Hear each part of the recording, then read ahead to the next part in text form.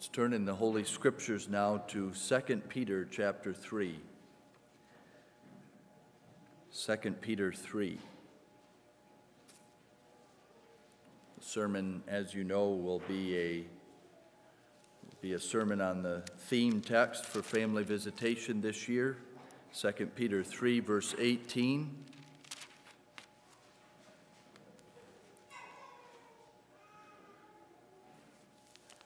But we'll begin reading at verse 1 of 2 Peter 3. This second epistle, beloved, I now write unto you, in both which I stir up your pure minds by way of remembrance, that ye may be mindful of the words which were spoken before by the holy prophets, and of the commandment of us the apostles of the Lord and Savior.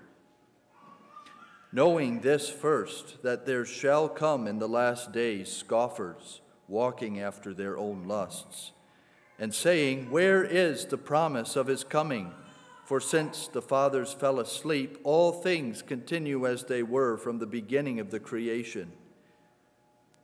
For this they willingly are ignorant of, that by the word of God the heavens were of old, and the earth standing out of the water and in the water, whereby the world that then was, being overflowed with water, perished. But the heavens and the earth which are now, by the same word are kept in store, reserved unto fire against the day of judgment and perdition of ungodly men. But, beloved, be not ignorant of this one thing, that one day is with the Lord as 1,000 years, and 1,000 years as one day. The Lord is not slack concerning his promise, as some men count slackness, but is long-suffering to usward, not willing that any should perish, but that all should come to repentance. But the day of the Lord will come as a thief in the night, in the which the heavens shall pass away with a great noise, and the elements shall melt with fervent heat. The earth also and the works that are therein shall be burned up.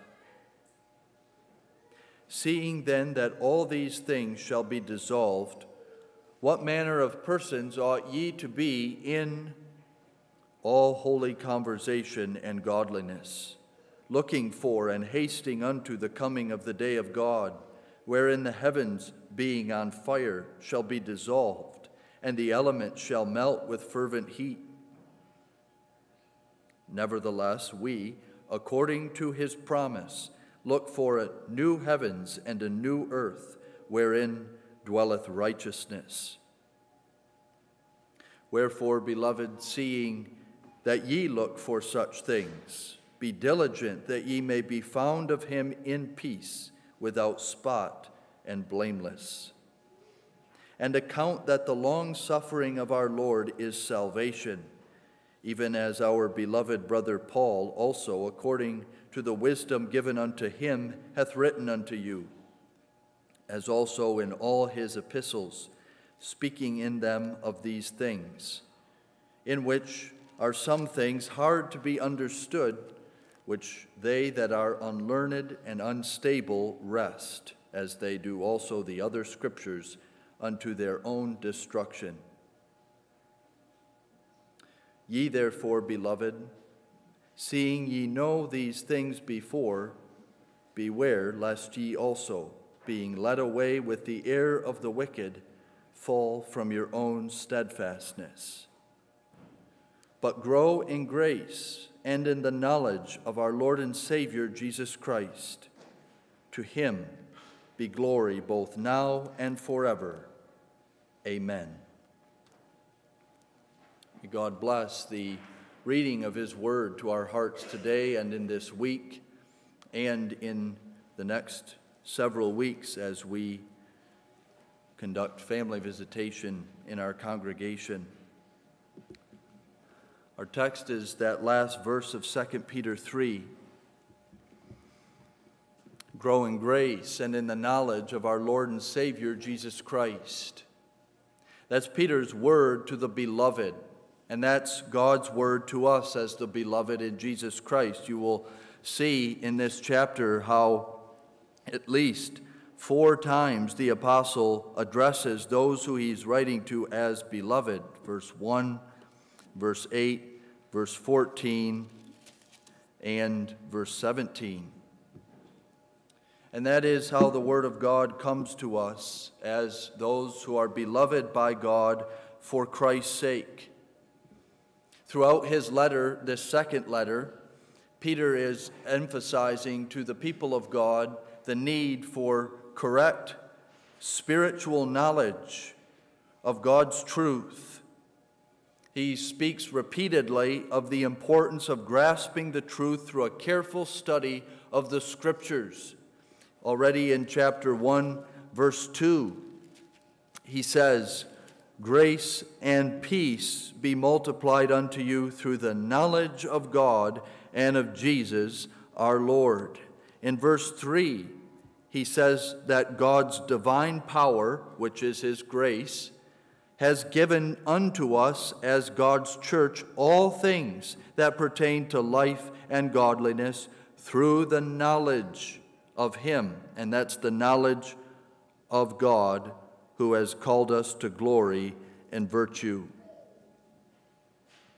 In chapter 1, verses 19 through 21, the apostle teaches that knowledge that the church is to have of God and of Christ and of spiritual things comes out of the Word of God, the more sure word of prophecy that is a light that shines to God's people who are always in a dark place, in the darkness of a fallen world of sin and of sinners, and who in themselves have darkness in their old nature. The apostle takes up that theme of knowledge in the beginning of chapter 3 as well, where his last word, as it were, to the beloved is, I'm stirring you up, I stir up, I excite your minds to remember these things. Remember the words of the Old Testament of the prophets, the holy prophets, and the word that the apostles of Christ have brought to you as the church of God. And the apostle emphasizes knowledge for the church because a balanced grasp of the truth equips us as Christians for any danger that we might face in this present world. A balanced grasp of the truth. In other words, the right knowledge of grace and of our Lord Jesus Christ and his promises protects us from being led away by the error of the wicked, as Peter calls the false philosophies and doctrines of the world in verse 17, the error of the wicked, and provides strength lest we fall from our own steadfastness. And Peter isn't there saying that we have to be careful because it's possible for us to lose our salvation in Christ. That's not possible. But Peter is saying it is possible if you are not diligent in learning and in reminding yourself of the truth of Christ to become imbalanced and to become shaky in your confidence of faith in the truth of God's word and in your practice of that word in your Christian life. When the scoffers come and they say, where's the promise of God's coming? And you have not been in the Scriptures and you have not been reminding yourself of the things that the holy prophets and the apostles have spoken, you are in a dangerous spiritual place. Every false doctrine and errant practice that has taken place before can be withstood and spoken against by the same word of God that Peter says is the light that shines in a dark place. And as we begin another season of family visitation, we as a consistory and as a congregation are reminded to grow spiritually. In other words, never to rest on what we already know, never to think that we have arrived, that we have nothing more to learn, that we have no need to remind ourselves of these things because we know them already. And it is very appropriate that our church order in Article 23, where it lays down the calling of the elders and the pastor to conduct family visitation, says that this is to be done for the edification of the churches, for the building up of the congregation and the families and individual believers in the knowledge and truth of God's Word. Therefore, the Word of God to us is, grow in grace and in the knowledge of our Lord and Savior, Jesus Christ. The desire to grow in grace is present when there is fervent knowledge, fervent love, and knowledge of Christ. When we love Him, then we want to know Him and more, better and better, as in any close relationship, particularly in marriage, when there is fervent love between husband and wife.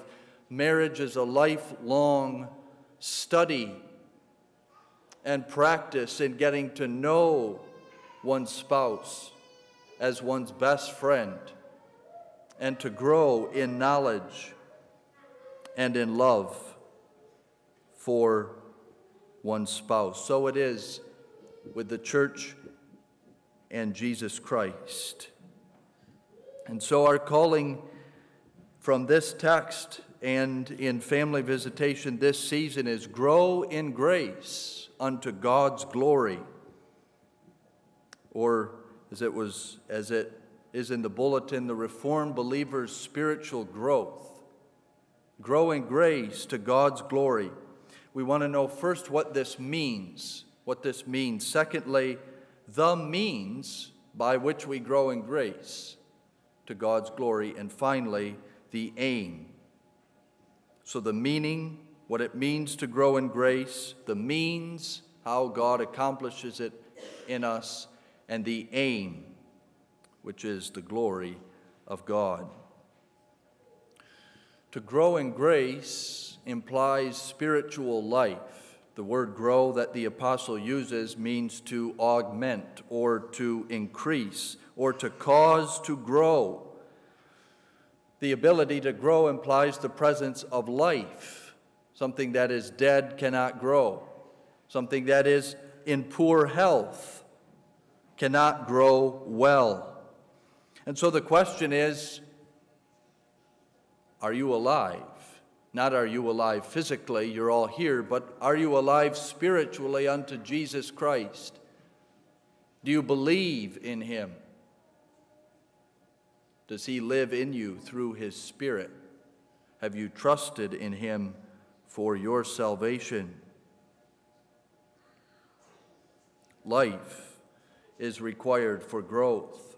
Even as the physically dead cannot grow, there can be no growth of the spiritually dead. But as Christians, and these are those whom Peter addresses as the beloved Christians of God, we have been given spiritual life.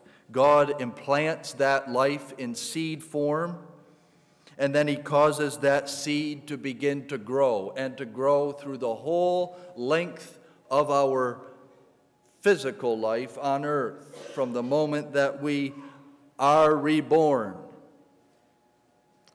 to the moment that we pass into the life to come.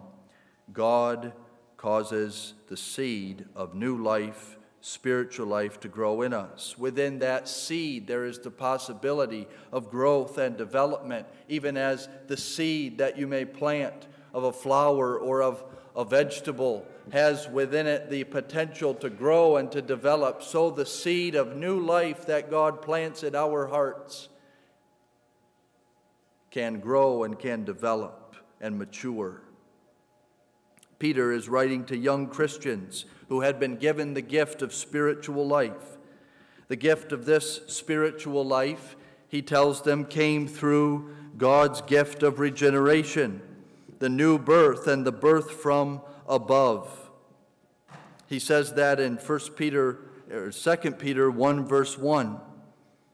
Simon Peter, a servant and an apostle of Jesus Christ, to them that have obtained, been given, like precious faith, new life with us through the righteousness of God and our Savior, Jesus Christ.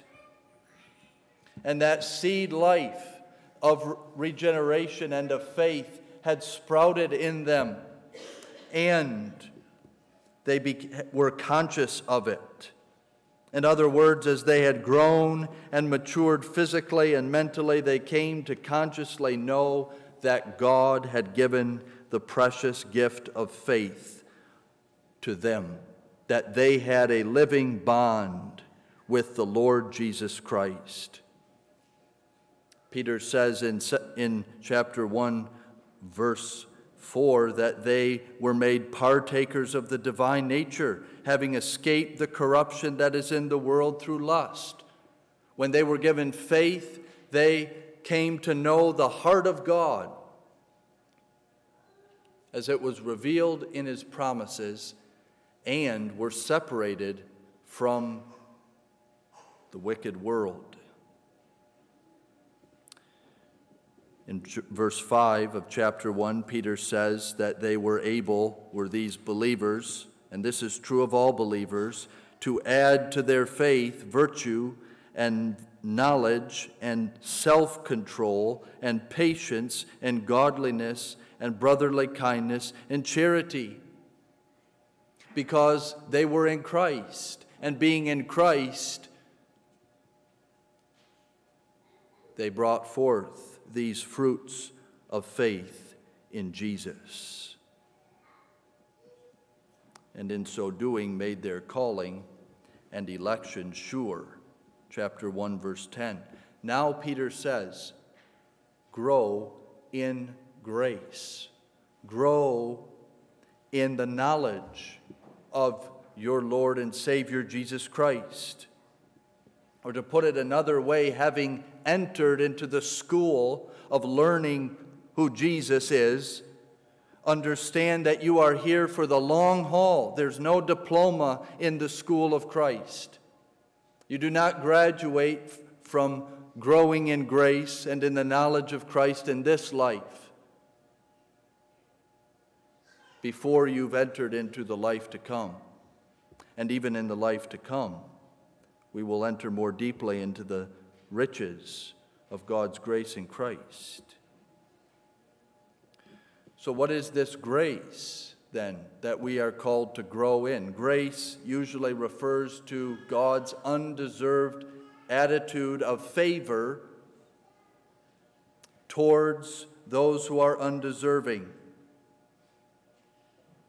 God's attitude of favor towards those who are undeserving, by which God makes them beautiful with his own holy beauty. That's what grace usually refers to. Here, the emphasis is on grace as the virtues that God's grace gives to us. In other words, God's powerful and undeserved attitude of favor for us as his beloved people always gives.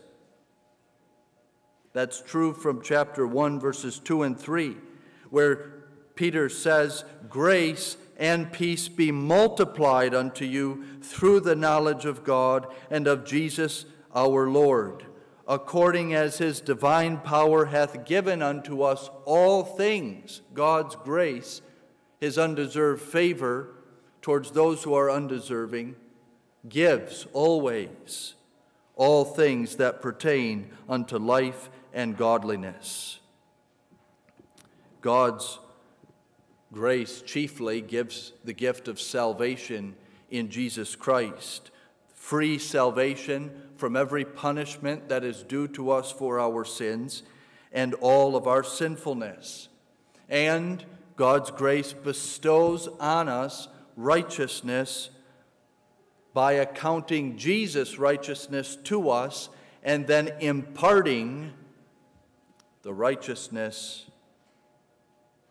of life. In other words, God accounts the righteousness of Christ to us in justification and then continues to work in us graciously so that we live righteously according to that declaration. That is sanctification. This is the complete gift of gracious salvation. And then under the umbrella of that gift of gracious salvation in Christ, God gives hope and the forgiveness of sins and love and humility and contentment. Every good gift in us who receive God's grace is grace. Every good gift we receive is a gift of grace. So when Peter says to us, grow in grace, when by inspiration he gives that calling to the church, he is saying that we who are alive in Christ must develop and strengthen these virtues, these gifts of grace. He does that in chapter 1, verse 5, where he says, give all diligence, add to your faith virtue, and to virtue knowledge, and so forth. And where he says in chapter 3, verse 14, be diligent that ye may be found of God in peace, without spot and blameless. Develop and strengthen the virtues of grace. Grow in the awareness of them. And strive, fight, work consciously to develop them in your lives. To put it another way, we're called here to reflect Jesus more and more. To reflect Jesus better and better, to more and more reveal Him in our life, to the glory of God, in His joy and His love and His peace and His gentleness and His goodness and meekness and self-control. Peter's calling us here by the inspiration of the Spirit to grow in faith. In other words, to grow in our knowledge of the teaching of Scripture, with more firmness to hold for truth all that God has taught us in His Word, and not stagger. In other words, not to believe or not to think that the promises of God aren't great enough to reach a sinner as great as we.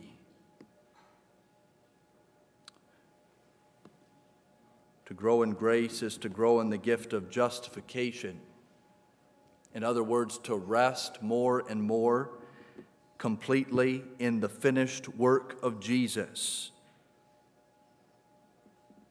To grow in hope is to look more and more for the coming of Jesus, as Peter calls the church to do in chapter 3, verses 11 and 12.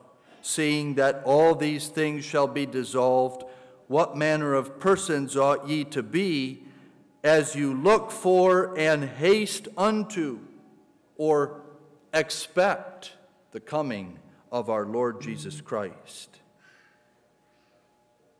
And finally, to grow in grace is to grow in love, which means that we more and more dwell on the love of God for us, in order that His love may extend through us in our thoughts and words and deeds. Grow in grace.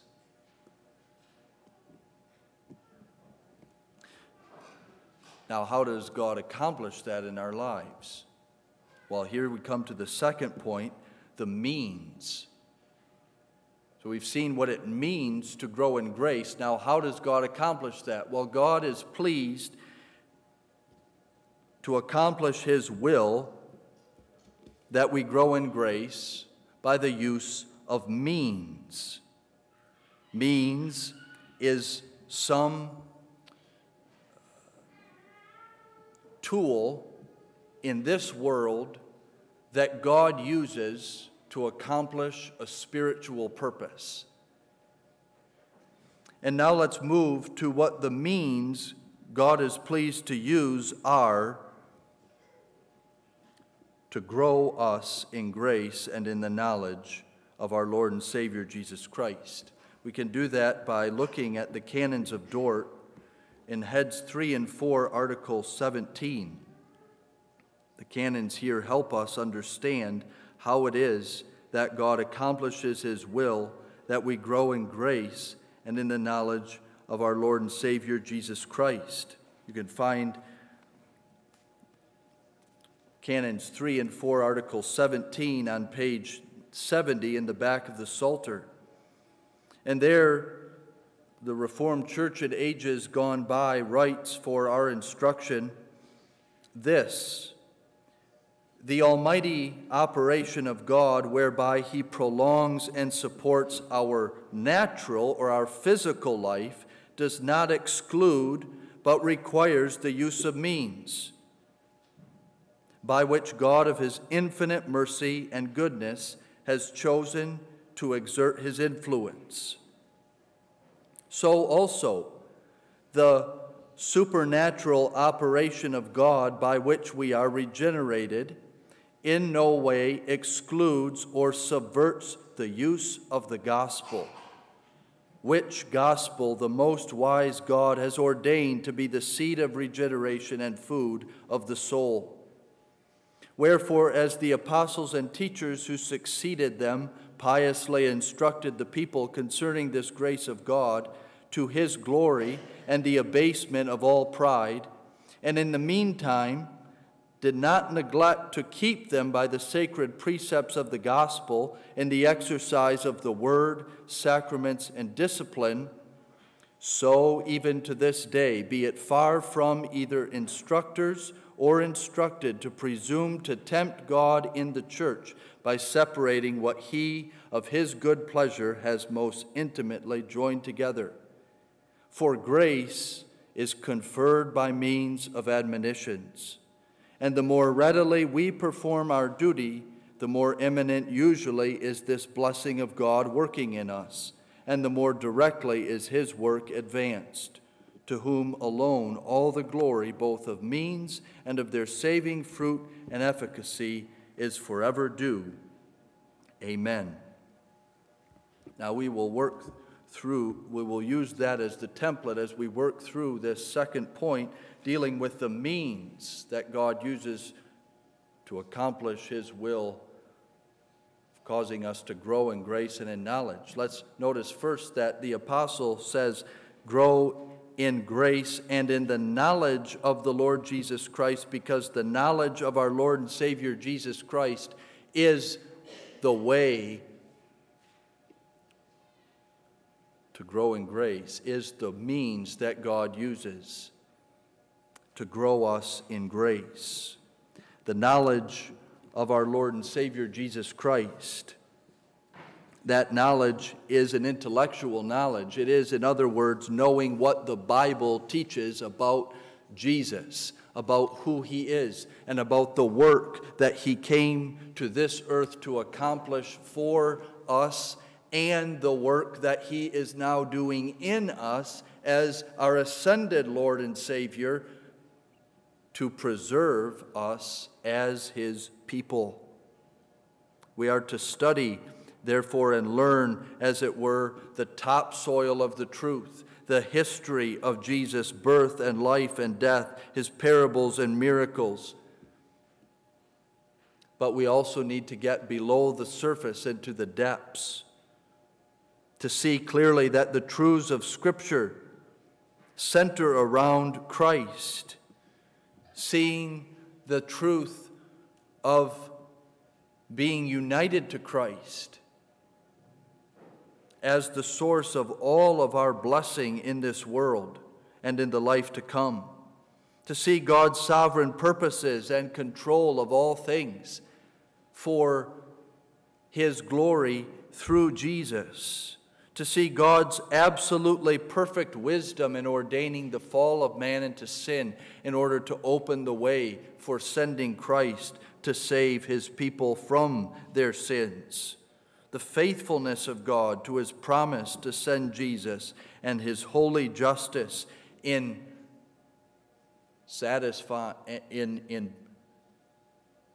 laying on Christ the punishment that we deserved, and God's everlasting love in giving His only begotten Son to the death of the cross. We have to know these things from the Scriptures and understand them and be reminded of them. As Peter says, I stir you up. I want to excite you to remember the truths of Christ. But intellectual knowledge without spiritual knowledge leads only to pride. And the knowledge that Peter is speaking of here is a knowledge of love. It isn't a knowledge only about Christ, that He was born, that He lived, that He died, and why He was born and lived and died. That's not enough. To know that is only to become puffed up. That we know something that others do not. We must know Christ as our Lord and Savior. That's how Peter speaks of Him in verse 18, our Lord and Savior, Jesus Christ. It must be spiritual knowledge of Christ, the right grasp of the truth that God has revealed to us about Jesus and grace and salvation leads to humility in those who understand that Christ needed to come and die and rise again for their salvation. This is the knowledge of Christ that comforts our hearts and edifies our faith and others. Our Lord and Savior, Jesus Christ, the knowledge of Him is the means that God uses to cause us to grow in grace. Now, how do we acquire that knowledge? How does God speak and apply that knowledge to us? The Canons of Dort had 3 and 4, Article 17 that we read says God uses the gospel, which He has ordained to be the seed of regeneration and the food of our souls, and the heart of the gospel is our Lord and Savior, Jesus Christ, who He is and what He has done. And the canons here make a very plain illustration that even children can understand. It is God's pleasure, it's God's will to keep us alive physically by using food and water. That's why we have to eat every day. That's why we have to drink water every day. Because God is pleased to use food and water to keep us alive physically, to keep our bodies alive and healthy and strong. God could keep us alive without food and water. But He is pleased to use food and water to keep us physically alive and healthy. And if we neglect food and water, if we say, I don't need food and water, I can get by so many hours or so many days without those things, we will quickly find that we cannot survive, and that at least that we cannot function as we need to function in order to carry out our calling and work in this world. So God is pleased to use the means of the gospel as the food of our souls. And that gospel is the gospel of Jesus Christ. And God works in us by that gospel to grow us in grace in three ways. The first is to push us off the pedestal of self-reliance. In other words, to remind us through that gospel that we have no strength and resources in ourselves to grow in grace or to receive grace or to earn grace or to continue in grace. When the gospel comes to us, it says, you are not able. You have no resources in yourself to save or continue in salvation from sin. The gospel says you do not have it. You cannot handle this on your own. The gospel says to us you cannot try to live a better life or to be better people or find within yourselves the resources you need for goodness and happiness in this world. But the gospel comes and pushes us off that pedestal of self-trust, shows us our insufficiencies, shows us our need, and directs us to Christ and his suffering alone. The gospel shows us that our peace in the present and our blessedness in the future is not found in ourselves or anything we do, but in Jesus alone. That's what we need to know in order to understand our need for grace. That we are not able in ourselves to secure our own peace in the present or our blessedness in the future. The second thing the gospel does is to renew or to renovate our minds and wills and affections and desires into the image and likeness of God. Now, you understand that when we are alive spiritually, when God has performed his wonder work in us of saving us from giving us new life, we are always alive spiritually forever after. It's not that every day we have to be resurrected, as it were. Once God has given us spiritual life, we always have that spiritual life. But our will and our mind and our desires need to be called every day and called every week, need to be stirred up and reminded of the knowledge of God and of our Savior, Jesus Christ. In other words, God transforms us through the gospel daily and weekly to apply our hearts by the Spirit to his word and to living as holy people in this world.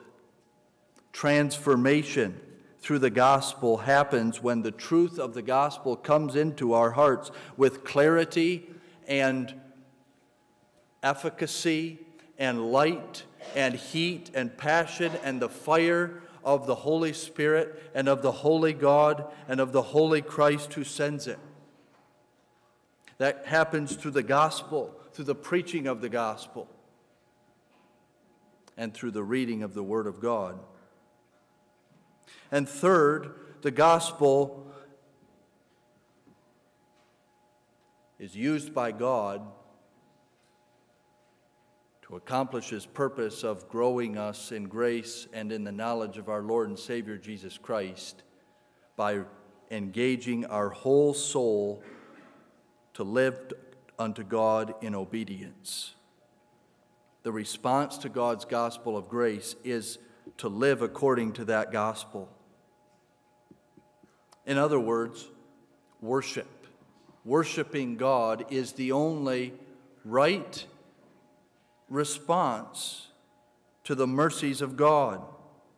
Romans 12 verse 1 says that offering our bodies and souls to God is our reasonable service, or our right, reasonable response to the mercies of God in Christ. When the gospel does its work in our hearts, worship is not only our duty, it is, and the canons speak of that, the more readily we perform our duty, but it's more than a duty. It is a delight. It is, if you will, the reflex reaction of one who is alive in Christ and alive unto God, who hears the gospel, says, I want to worship the God who speaks that gospel to me, and the Christ who lived and who died, and who now applies that gospel to my heart through his Spirit. And I want to obey the God and Father of our Lord Jesus Christ and submit myself to my Lord and Savior, Jesus Christ. So to sum up, it is God's good pleasure to use the knowledge of our Lord and Savior, Jesus Christ, in the gospel to give us grace to grow in grace by being satisfied in Christ, renovating our souls, and engaging us in worship. In other words, every time we encounter the drama of redemption in the pages of the Bible, in the preaching of the gospel, in the Lord's table, in the sacrament of baptism, or some experience in which God impresses on our hearts the truth of the gospel in a deep and new way, we should be moved to grow in grace by resting more deeply in Christ, by desiring greater likeness to Christ, and more vibrant worship of our Lord and Savior, Jesus Christ.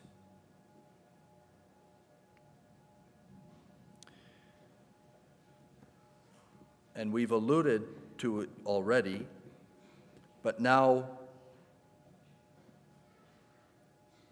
applying that very practically, what does that require of us? How does God accomplish that? Through the weekly preaching of His Word and our attentive receiving of that Word, and through our regular reading, discussion of, meditation on, praying over the Word of God in our homes as individuals and with our families. And family visitation is a time in which we as believers, in response to questions or encouragement from our elders and from our pastor, are able to testify to how the Word of God is being used by Christ week to week, and as we regularly use it in our homes, to cause us to grow in grace and in the knowledge of our Lord and Savior, Jesus Christ. And that's why we are concerned as office bearers about that in our homes and families, because it is the Word of God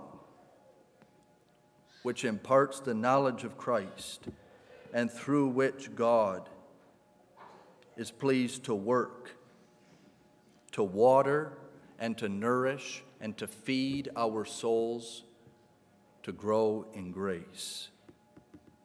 We cannot expect to grow in grace if we do not diligently attend church and listen attentively, or neglect the devotional use of the Bible and prayer in our homes throughout the week.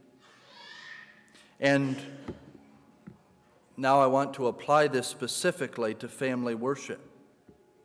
it is necessary that we spend time alone with God and in our families worship Him. This is the calling especially of those who are heads of household, those who are fathers, or those who are in a position of authority in the home, if the father is absent. It includes, does our worship of God by ourselves and with our families, prayer for God's blessing on the church and on our congregation in the present situation at this time, and the circumstances of our families and of every member of our families. It includes, does our personal and family worship of God includes also the reading of the Scripture and simple and clear explanations of the Word of God to help children as well as ourselves understand what the Word of God is saying to us and how it speaks to our family on a particular day, in a particular situation, and at the present time. After reading the Scriptures, there's to be discussion to make use of what has been read to help our families grow in grace in the knowledge of our Lord and Savior Jesus Christ. In other words, if a particular sin is warned against in the Word of God that we have read for that day or at that time, then we are to talk as a family about how that sin may have affected us as individuals and as a family, and how we can fight that sin in our home and in our family. Or if the Word of God, the passage that we've read, requires a duty, gives us a calling, as our text does here, grow in grace and in the knowledge of our Lord and Savior Jesus Christ. After we read that Word of God, we have a discussion as a family about how we carry out that calling in our lives with one another. If there's a promise that is spoken, we speak as a family of how that promise comforts us, of how that promise speaks to our hearts and our personal struggles or battles. And we apply that comfort to the other members of our family.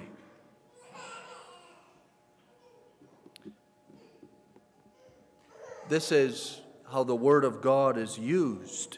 This is how we encounter Christ in the gospel, not only every week in the preaching, but every day in our homes. And once again, as our fathers warned us or spoke to us in Article 17 of Head 3 and 4 of the Canons, and as the illustration of the gospel as food reminds us, when we neglect the gospel on the pages of Scripture, when we neglect the application of that gospel to our lives and hearts as individuals and as families, then we need to hear that there's a real danger that we fall from our present steadfastness, as Peter puts it in verse 17, that we are led away with the error of the wicked, that we are liable to fall prey to the temptations of the world and the false and unbiblical ideas that are thrown at us by those who mock the truth of God's Word.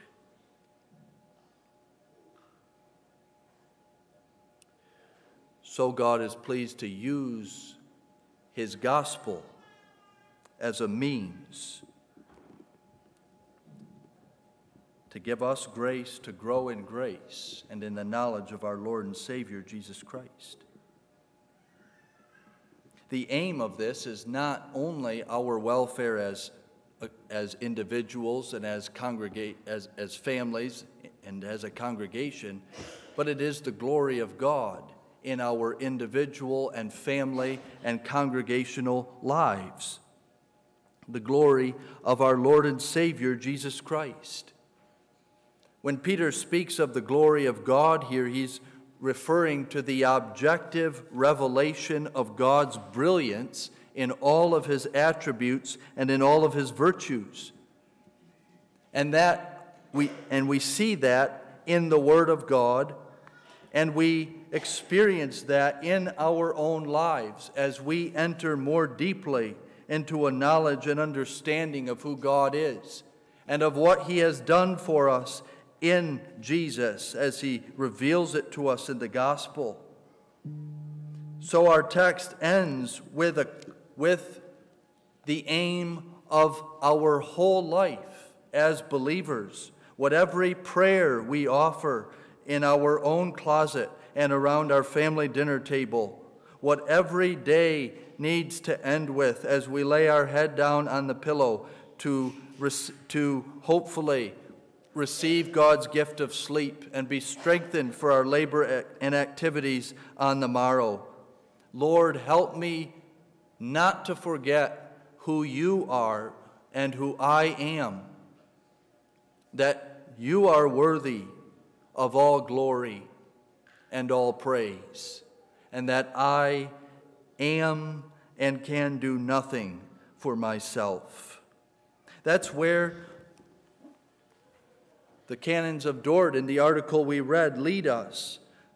To God alone all the glory, both of means and of their saving fruit and efficacy, is ever due. The glory of God is our calling as Christians. We are made by God for his glory, and we are formed by him to enjoy him forever. The glory of God is revealed in Jesus Christ. When we know Jesus, and when we know the gospel of who he is and what he has done, we will glorify him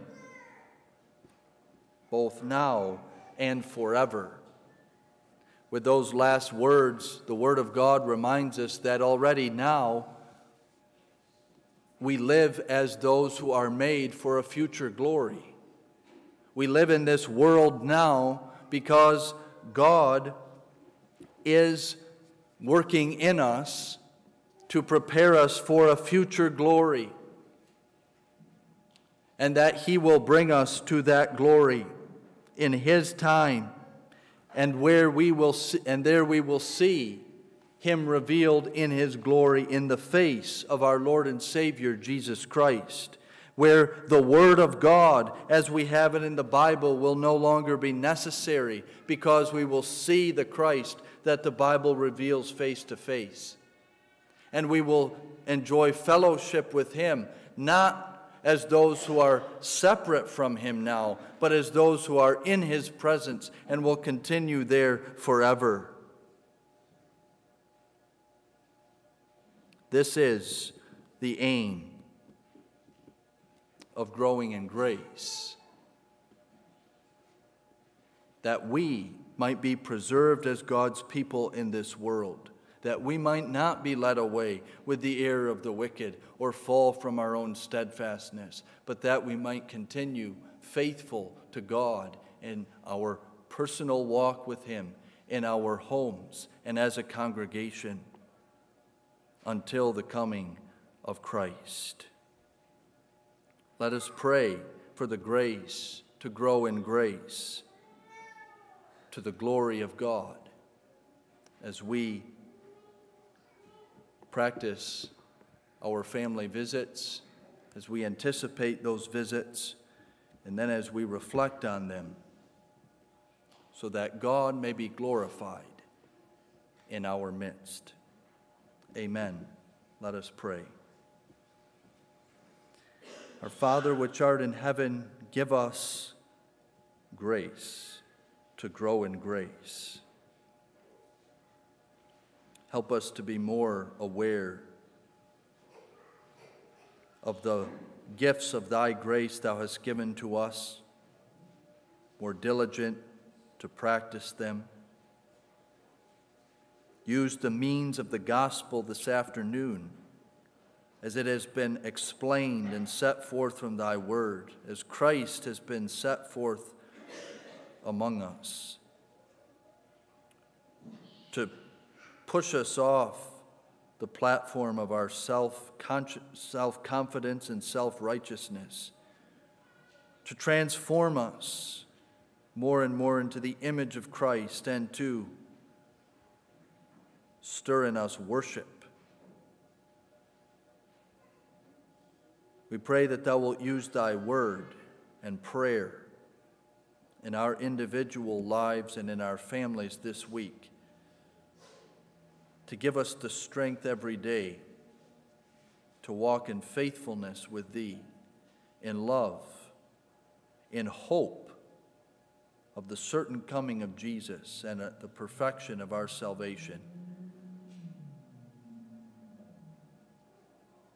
And not to be led away with the error of the wicked and our confidence shaken. We pray all of this, Father, not that we might be exalted, but because we desire thy glory as the God of our salvation, as the one who sent our Lord and Savior Jesus Christ into the world and saved us through him, and who even now is with us by thy Spirit, works these prayers in us, and will be with us in this week to defend, protect, and preserve us. To thy name be all glory, both now and forever. Amen.